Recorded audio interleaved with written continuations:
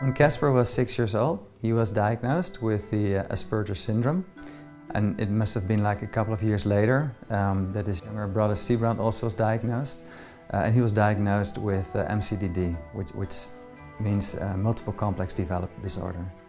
And both disorders are disorders in the autistic spectrum.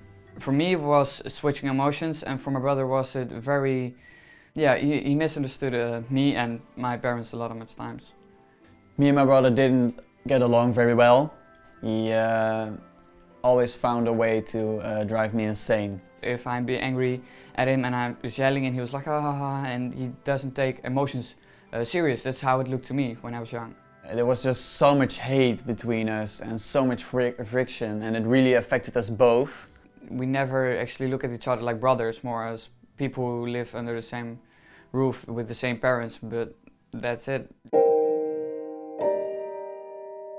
We tried everything, home video training, after school therapies in different stages of their illness, but it just didn't work enough. Instead of a loving mother, you have to be strict all the time. And that was very hard. We were tired a lot in that time. So we started to look around, and we found out that out-of-home placement would be an option. We didn't want to hear that, of course. You don't want to hear the message that you have to outplace your child. But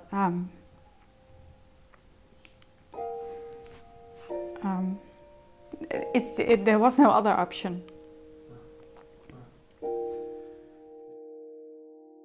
After 1.5 years out-of-home placement, I went to my manager at the bank and I said, we cannot continue.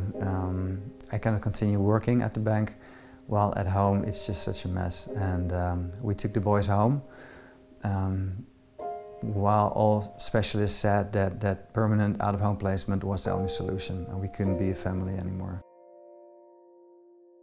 I remember just being here in the living room, and I just, at days in a row, that I really cried out to God, because somehow we felt that God was the one willing to give a way out. And then that was the moment I went to a retreat in the United States.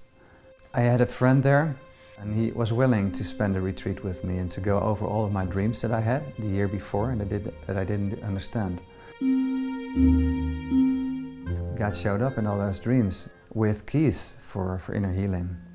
After that retreat, coming home, I started to cry out to God for more dreams, for more revelation, and well, He kept on, telling me that He wanted to heal the kids, and that He was going to reveal keys for their healing.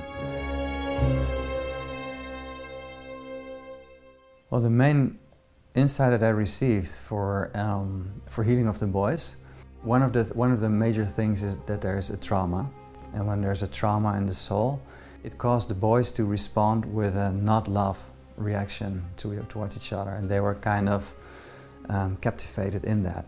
And that's kind of a path that is paved by our ancestors who walked the same path as a coping mechanism.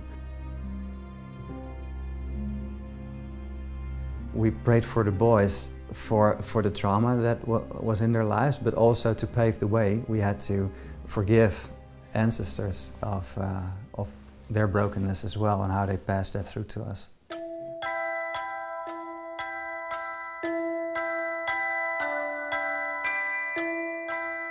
After we did that prayer, we saw an amazing change in the boys. When we had the final prayer, it felt like a huge weight fell off my shoulders, and me and my brother just wanted to try it out. We went outside and played just a regular game of soccer, and it went good, and we both were surprised. The first day when we got healed, we tested out, so we go and play more with each other, and it goes well. So we were like, oh yeah, it did really help. It's like 2 years or 2.5 years without a fight at all, and we're able to have just a conversation or just go outside and play a game of soccer without the fear of anything going wrong, and that's a miracle, absolutely.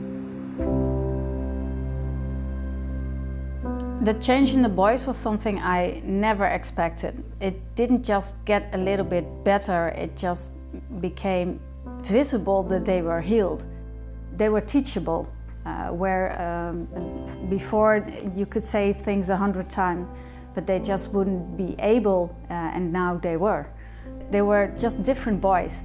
And of course puberty hit, so sometimes they're just giving others a hard time, but you can see they're just healthy boys, and that really is a miracle.